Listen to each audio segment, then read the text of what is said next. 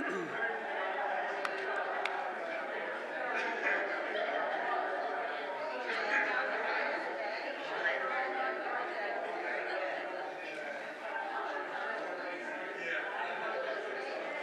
morning.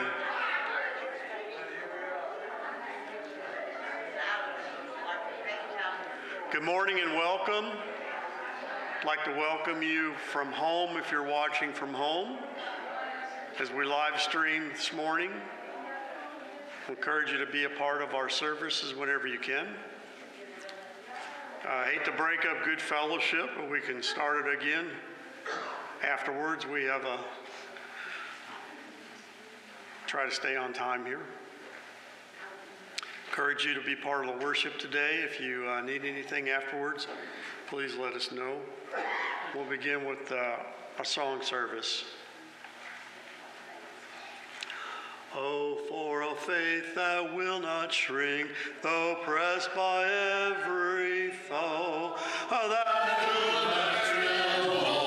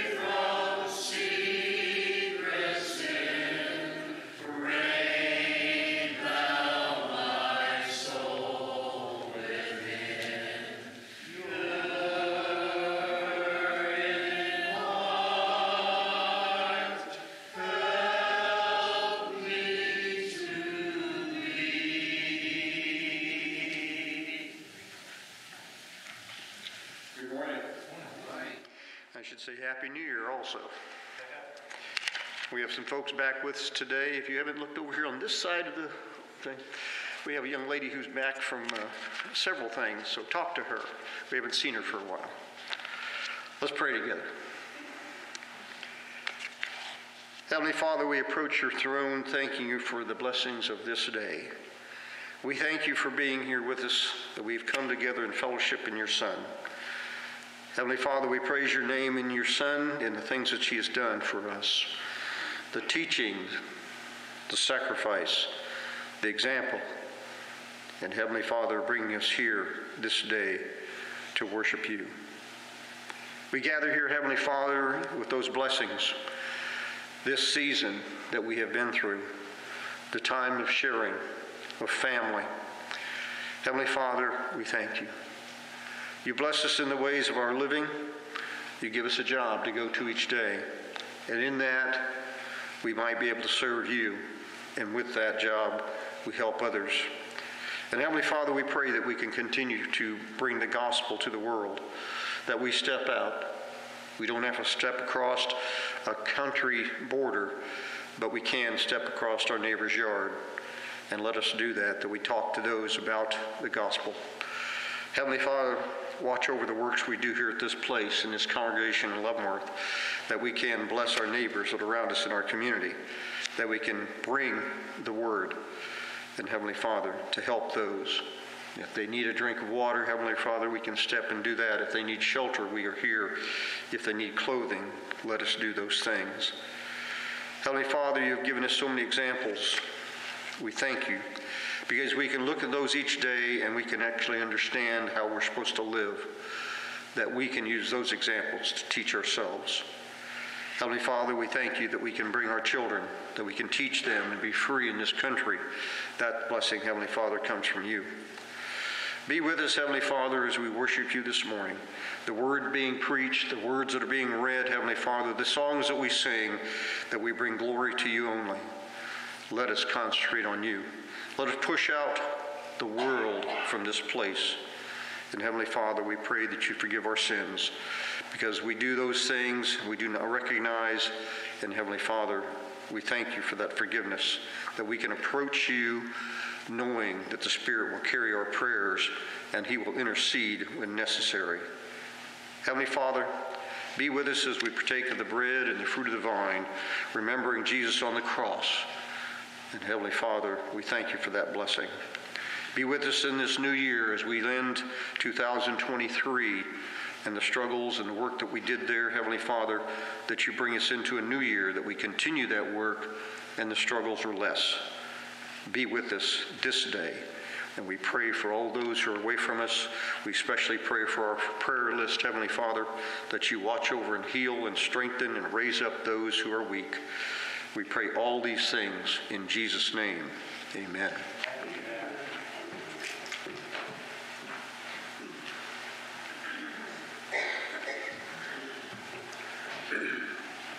Were you there when they crucified my Lord? Were you there when they crucified my Lord? Oh, sometimes it causes me to tremble, tremble, tremble. Were you there when they crucified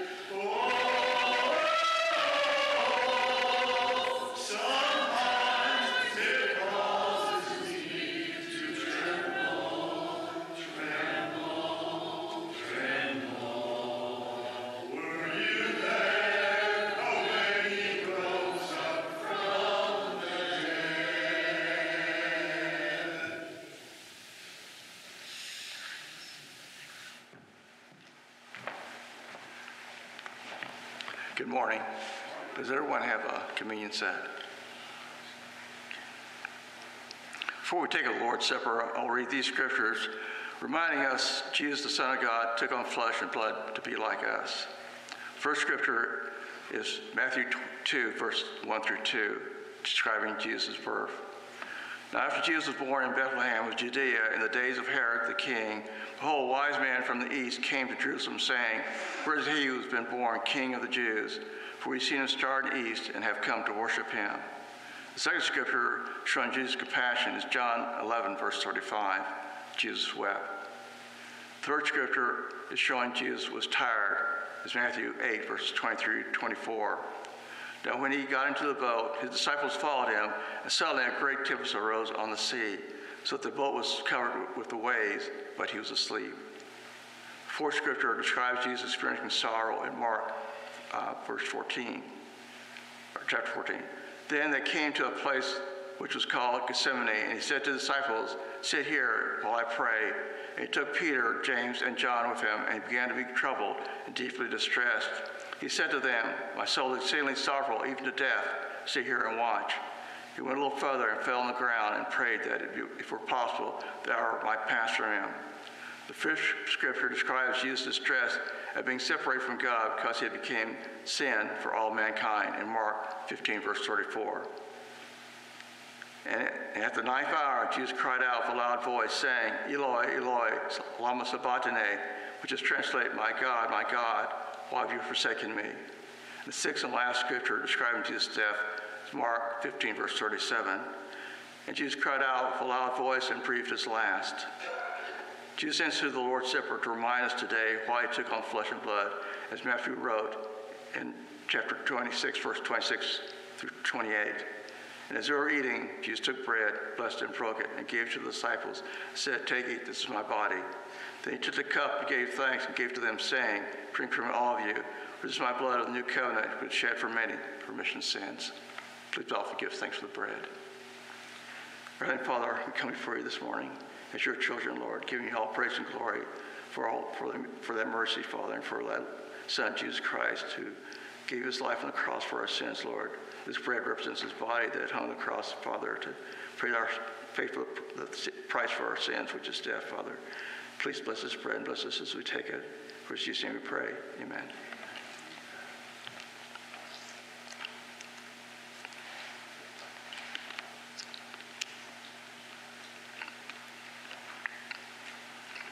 Let's continue in prayer. Father, we take of this cup, which represents your Son's shed blood. Father, realizes that blood that seals us, Father, and the promise that you've made with us, Father, that if we're faithful to death, Father, that one day we'll spend in heaven with you, Lord. Father, bless this cup and bless us as we take it. In Jesus' name we pray. Amen.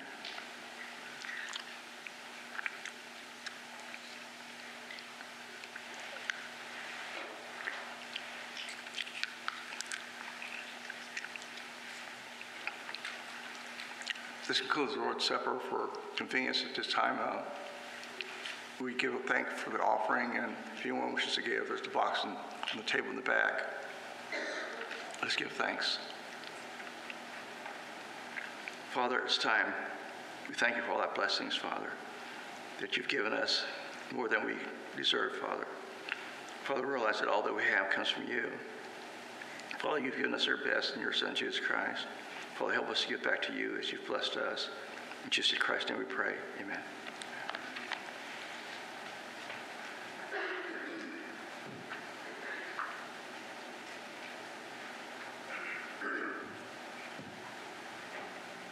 Let the beauty of Jesus be seen in me. All this no wonderful passion and purity.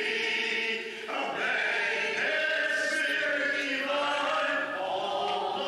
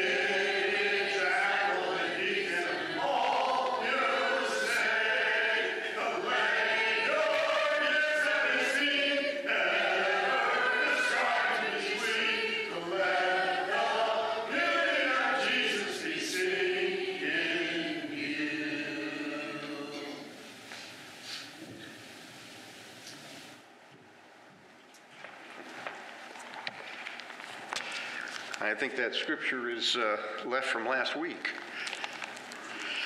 The reading we have today is from John chapter 4, verses 19 through 26. The woman said to him, "Sir, I perceive that you are a prophet. Our fathers worshipped on this mountain, and the Jews say in Jerusalem is the place where one ought to worship." Jesus said to her, "Woman, believe me, the hour is coming when you will neither worship on the mountain nor in Jerusalem to worship the Father. You worship what you do not know. We know what to worship, for salvation is of the Jews. But the hour is coming now when the true worshipers and worship the Father in spirit and truth. For the Father is a spirit. God is a spirit, and those who worship him must worship him in spirit and truth." The woman said to him, "I know that the Messiah is coming. When he comes, he will tell us all things." And Jesus said to her, "I who speak to you am him."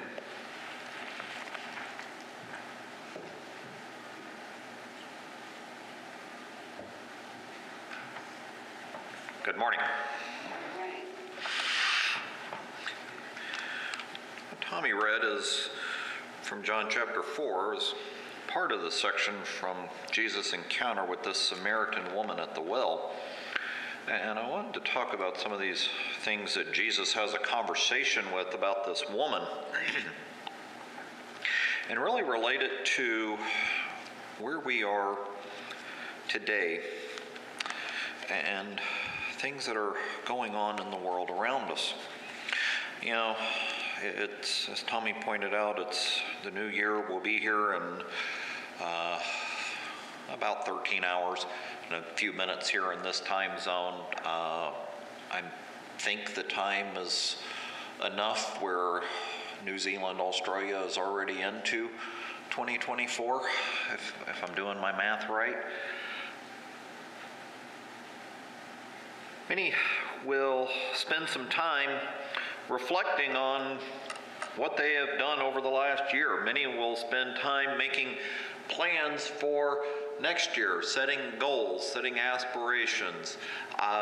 Many will make New Year's resolutions. Many of them will break their New Year's resolution by this time tomorrow.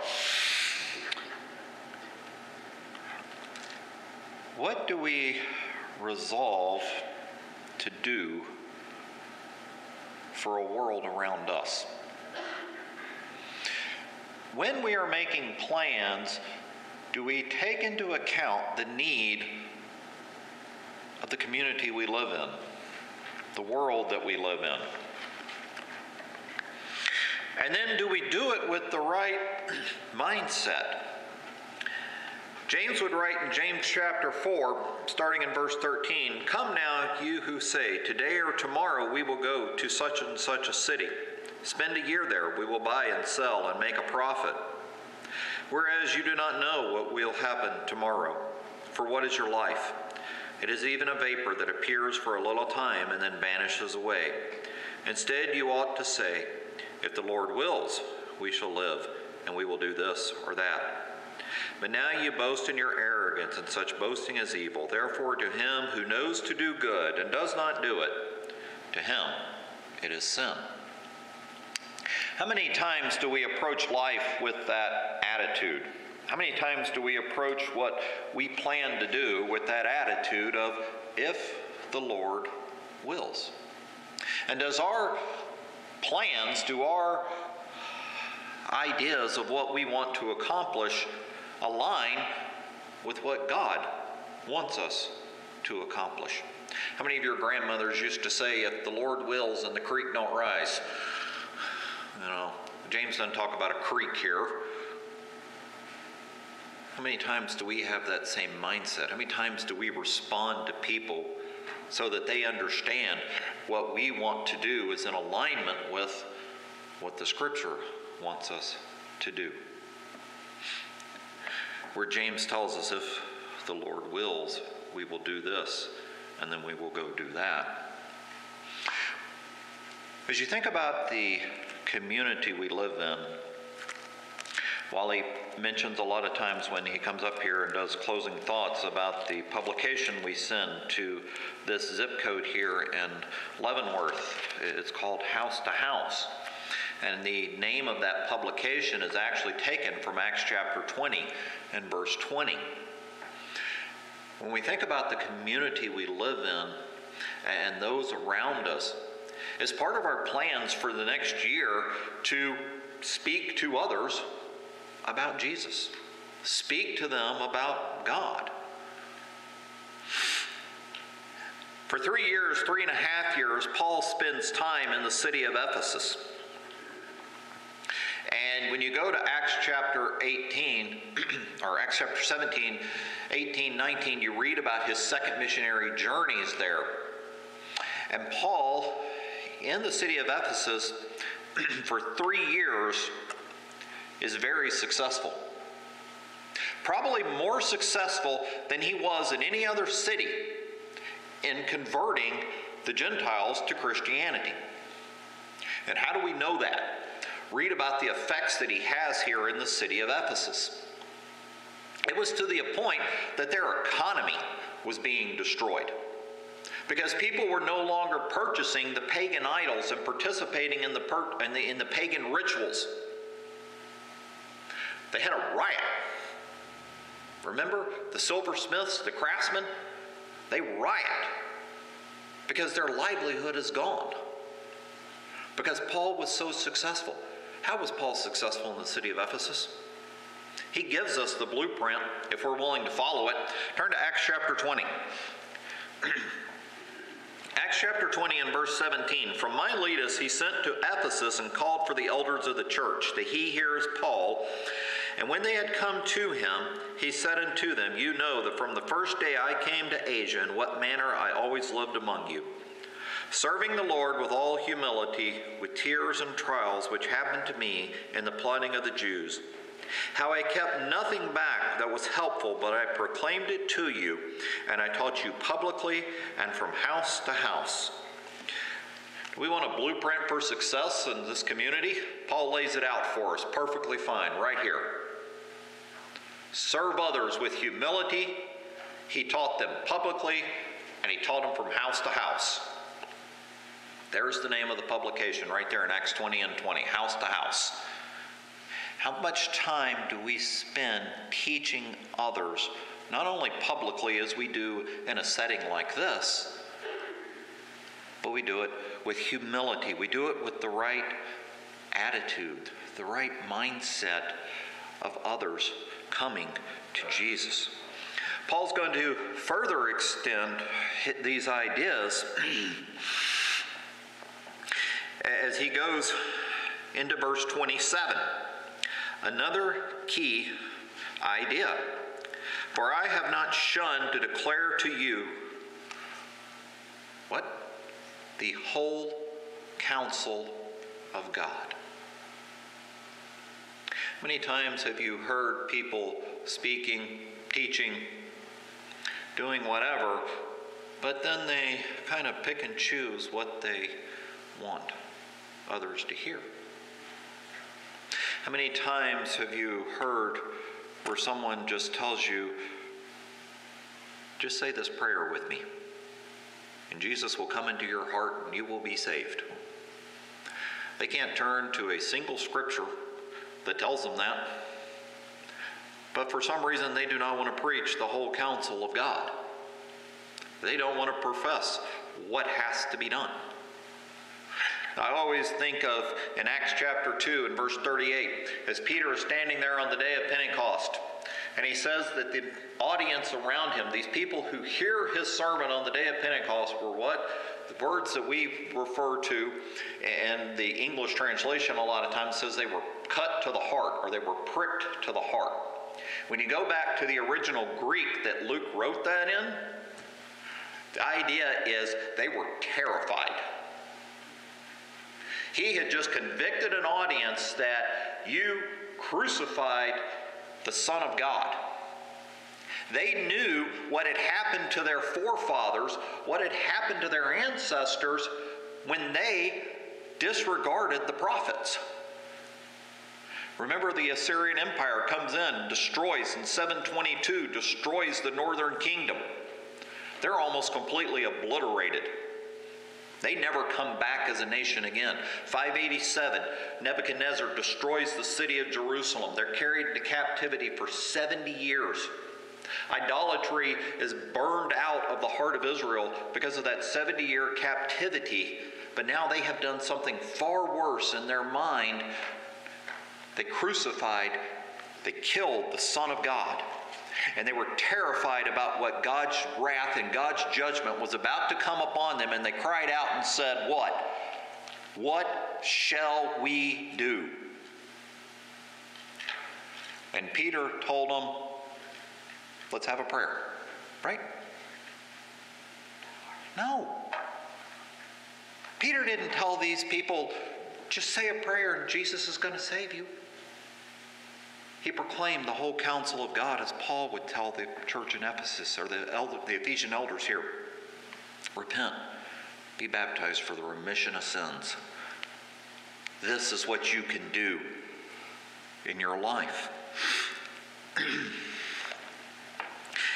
And then in Acts chapter 20, again, one more idea that Paul brings out to them. Therefore, in verse 31, remember that for 3 years I did not cease to warn everyone night and day with tears. Paul preached publicly, from house to house, proclaimed the whole counsel of God, and he did it night and day. Is this a blueprint that we follow for ourselves around us? I was talking to Tommy, 3 weeks ago or so. We were having a conversation about different things. And I mentioned to him I had visited a congregation in Springfield, Missouri. It's been probably 10 years, 12 years since I have been there. But one thing that struck me, I could not tell you who spoke that morning. I could not tell you what the lesson was on. Couldn't tell you a song we sang about it. But what struck me and what has stuck in my mind was over the doors, as you are leaving their building, they have a sign hung, and it says, you are now entering a mission field. Because when Jesus told his disciples, go into all the world and preach the gospel, you know what? The world is around us. I don't have to go to Central America, South America, Africa, wherever, to say that I am in a mission field. Because the world here in Leavenworth County, in the Kansas City metro, in the state of Missouri, in the state of Kansas, they need to hear the gospel, the truth. They need to have the whole counsel of God proclaimed to them just as much as everyone else in the world around us. Do we have that mindset of when we leave this building, we are entering a mission field? I heard a man speak one time at a funeral, and he talked about how he had never been on a mission trip. And that just struck me. Have you not talked to the people in the community that you live in? Because that's a mission field also for us.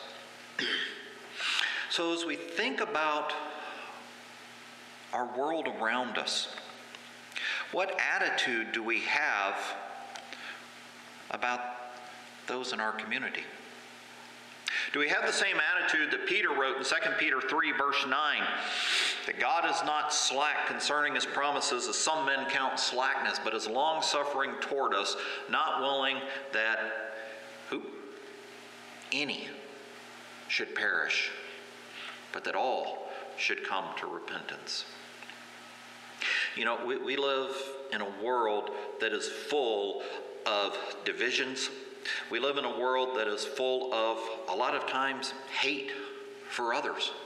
because they are different than us. They dress different.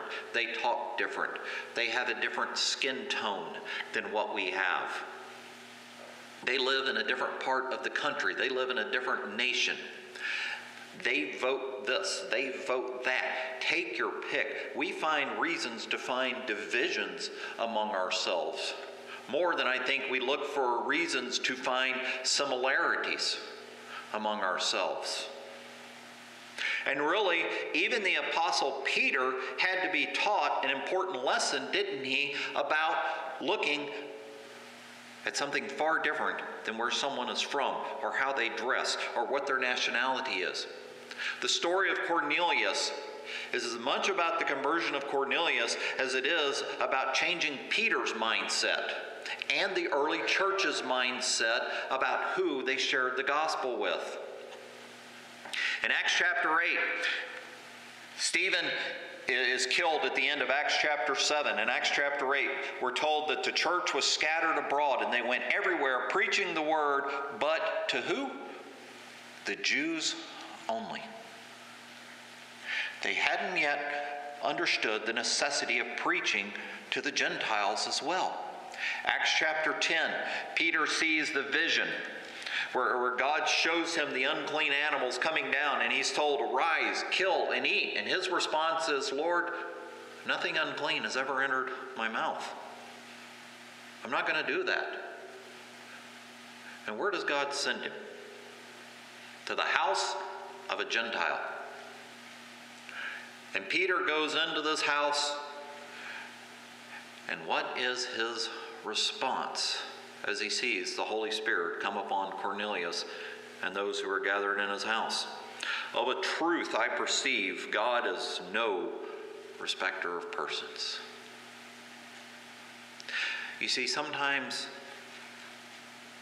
we put something in our brain that this person deserves to hear the gospel more than this person deserves to hear the gospel.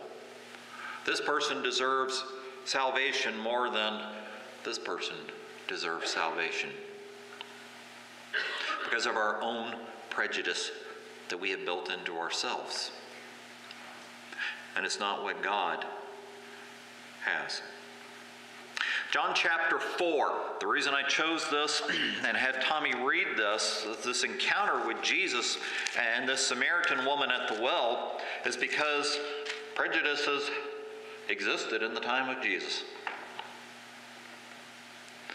The Jews felt that the Samaritans were beneath them.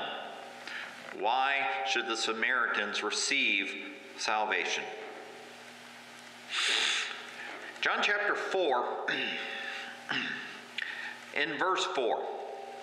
Turn with me there if you're not there already, and I want you to read a verse with me. And I had never caught on to this until recently. It's one of these verses that I just read right past. Maybe you have too. Maybe you have caught on to it before. John 4, verse 4. But he needed to go through Samaria. It's an interesting phrase that John uses here. The word in the Greek means that he was lacking a necessity. The word needed is he was lacking a necessity to go through Samaria. Jesus planned on this encounter. Not only was he looking to teach these Samaritans, but perhaps to teach his apostles on a lesson as they are traveling with him. And in his encounter here in Samaria, not only does he talk to a Samaritan, which would have been frowned upon by the Jewish leaders, he talks to a Samaritan woman, which would have been more of a stigma for him to do. And let's top it off with, this woman is a social outcast. She's not even in the upper echelon of Samaritan woman. She's down at the bottom, if we want to think of it that way, in worldly view. And Jesus sees an opportunity to teach someone. How many times in our life do we not look for an opportunity to teach someone because we've looked at who that person is instead of what that person needs? And if you can sit here today and tell me you've never done that, I'm going to have you tell all of us how you've done that. Because I think we all have at one point or another. And Jesus begins to talk to this woman as Tommy read. And it's interesting here, as this woman begins to talk to him in verse 19, she says, "Sir, I perceive that you are a prophet. Our fathers worship on this mountain, and you Jews say that in Jerusalem is the place where you ought to worship." She doesn't phrase it as a question, but she is really asking Jesus a question here about worship. How do I come in contact with God? We worship here on this mountain. You say we're supposed to worship in Jerusalem. Which one is the right answer? And Jesus uses this as an opportunity to teach her something that we need to keep in mind for ourselves. The hour is coming when neither on this mountain nor in Jerusalem will you worship the Father. And he brings out this idea, God is a spirit, and we must worship him in spirit and in truth. Go back to what Paul wrote, or Paul said to those Ephesian elders, the whole counsel of God. I did some looking into this word truth and the original Greek language that it's written in. And it's interesting, a lot of times when I consult these commentaries and lexicons, it will give me more in-depth meaning of these words. And then I come up here and I share them with you. So I looked up the word truth. And I actually looked in a couple different lexicons for the word truth because I was kind of surprised by what the word means in the Greek. You may want to guess what the Greek meaning of the word truth is? Truth. That was it. It is a direct translation from the word in the Greek for truth to our English word for truth. We have to have truth about what we worship and how we worship. And we find that in professing the whole counsel of God to others. You see, Jesus realized the need of this woman, and he sets a great example for us. He didn't know how this woman was going to respond. He didn't know he would get the dedication out of this woman, the response out of this woman that he gets. As you read down through the rest of John chapter 4, what does she do? She goes back into the city. She starts professing what Jesus had told her. She calls others from the city for them to come hear Jesus as well. And it brings to mind the parable of the sower.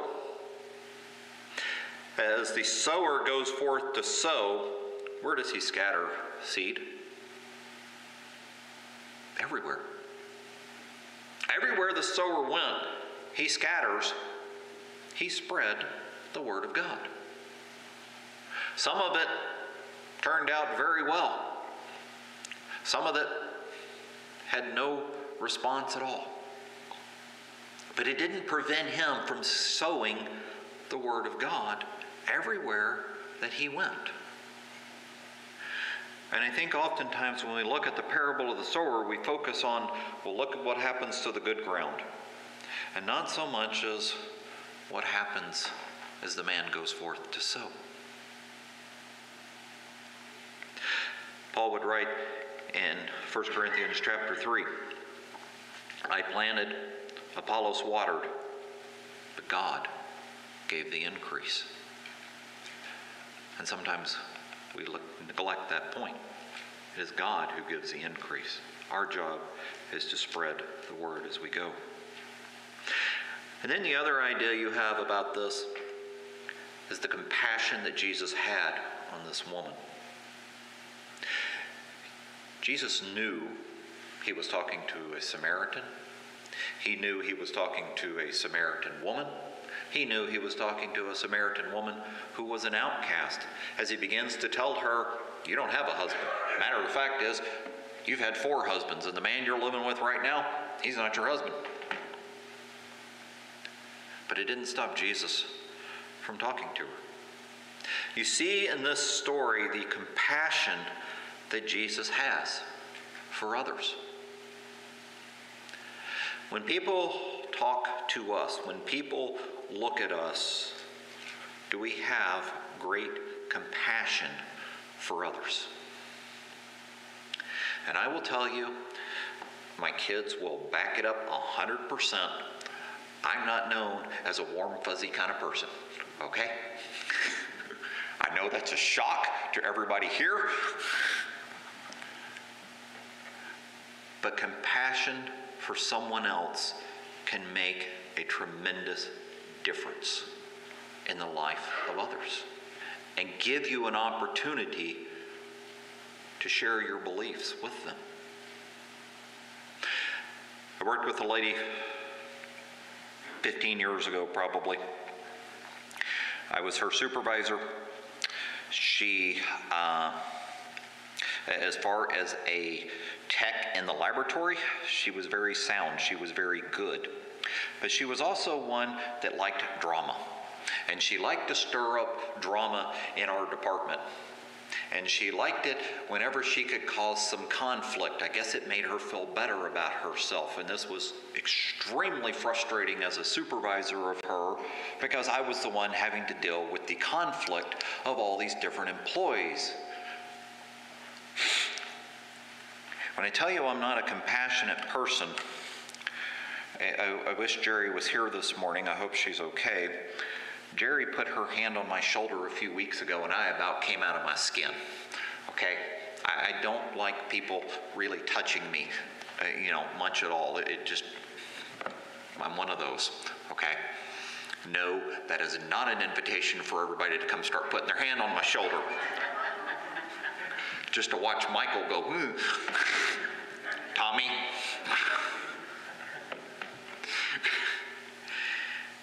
This woman came into my cubicle one night. We were working third shift at the time. And she began to tell me she needed, it was I don't know if it was a Tuesday or a Wednesday morning at the time, but she needed Thursday and Friday night off that week. Very short notice. Her father had been diagnosed with throat cancer, and they were doing surgery on him as quickly as possible because it was an extremely aggressive tumor growing in his throat. And as she told me this, she began to cry about her father. Very uncharacteristic of me, I reached over and I gave her a hug. And I let her just cry on my shoulder for a little bit. But something happened when she saw that I had compassion for her. Her entire attitude going forward changed. I didn't have drama from her in my department anymore. She no longer works for me. She still works for the same company I work for. And I probably talk to her once every week, once every 2 weeks about something going on. When she was first promoted to a supervisor, I was the first person she called when she had to interview others for her department to get advice and to get help with how do I do this. And that relationship with someone can change dramatically when they see compassion that we have for them. And it opens a door for us to be able to talk to people. The compassion that Jesus had for this woman here in John chapter 4 gave him an opportunity to not only talk to her, but this entire village.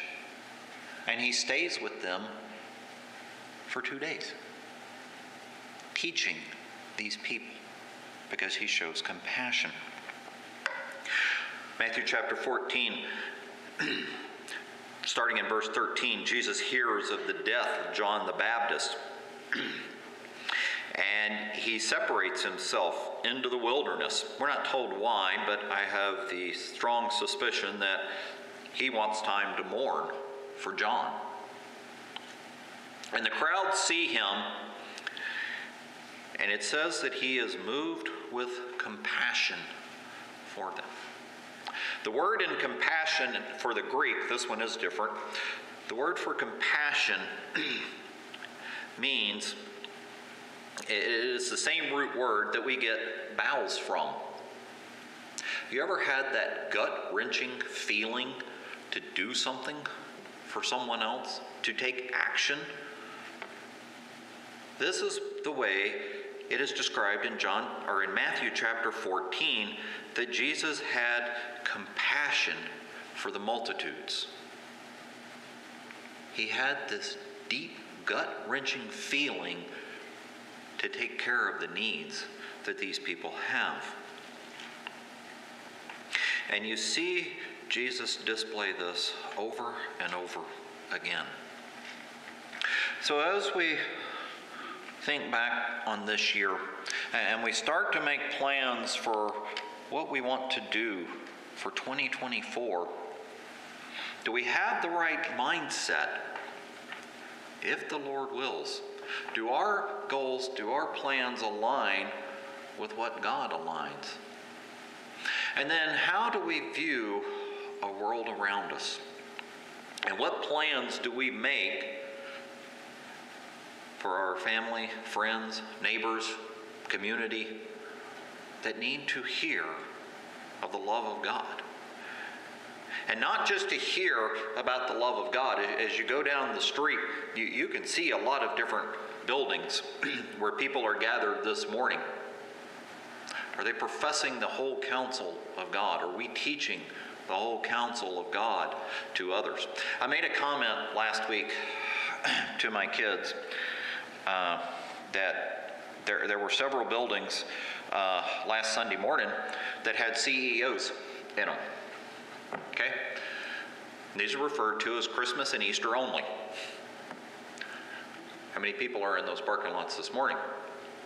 The number of cars was drastically different in a lot of those parking lots this morning. Because many people don't understand why we truly are told to assemble together. Do not forsake the assembling of yourselves together as the manner of some is. We are here to encourage. We are here to support. We are here to edify one another. And there's many people in this world who need that same encouragement, same edification, same support that we can give them. We should not look at how is somebody different than me, but to remember what Paul wrote, or Paul would tell those on Mars Hill, that God created everyone from one blood. We are all the same in the eyes of God. And the one commonality that everyone on this planet has is that we have all sinned and fallen short of the glory of God. And we are all in need of salvation. And everyone is deserving to hear of what God has promised for those who believe. I'll close there this morning. I used up some of Tommy's time that he didn't use up last week. As we close this morning, we always extend the invitation that Jesus offered. To come unto me, all of you that labor and are heavy laden, and I will give you rest. Take my yoke upon you and learn of me, for I am meek and lowly in heart, and you shall find rest unto your souls, for my yoke is easy and my burden is light.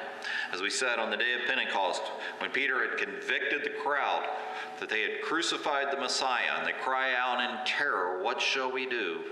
tells them to repent and be baptized for the remission of sins. If you have never made the confession that you believe Jesus is the Christ, the Son of the living God, and been buried in baptism, we're going to give you that opportunity to let it be known at this time. We're also here to pray for and encourage one another.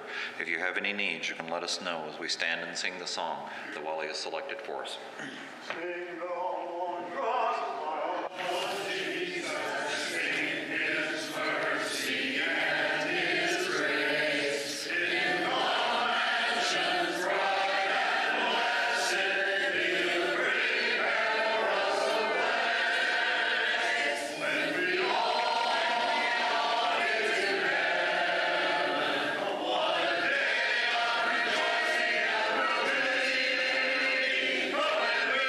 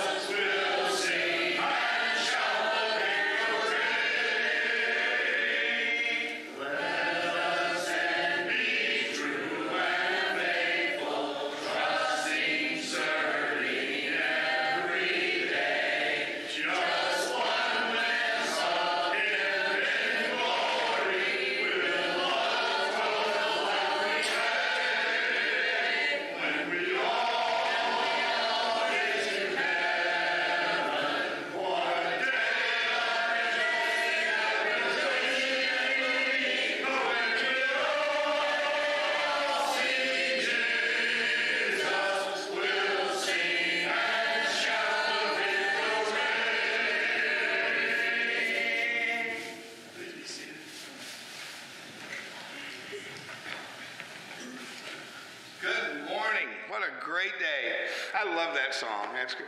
You know, years ago I found a songbook that they decided they wanted to make everything really right, and they changed When We All to When the Saved. And I like When We All. Let's just all be there. How's that? I have one final thing. I also found out Michael and I have a whole lot in common, that I don't like people touching me either.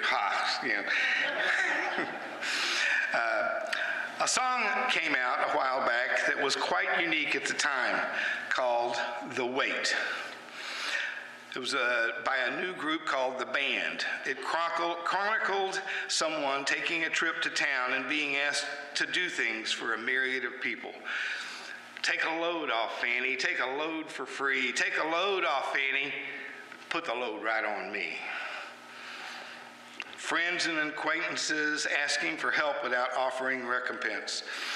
We often have that happen in our lives. Just doesn't seem fair, giving without getting. All I ask you to do is check this out. Matthew chapter 26, verse 42, then Jesus left them a second time and prayed, my Father, if this cup cannot be taken away unless I drink it, your will be done. Jesus took the weight of the world and replaced hopelessness with hope. He replaced despair with grace. He replaced our sin with his love. What a beautiful story. Let's have a prayer. Oh Lord, we thank you so much. You've done so much for us. You've been there when we need you. You've taken the load away from us. Lord, help us to realize we have responsibilities to take care of others, to be there for others, even when it doesn't seem fair. Lord, be with us through this day and through our lives. In Jesus' name, amen.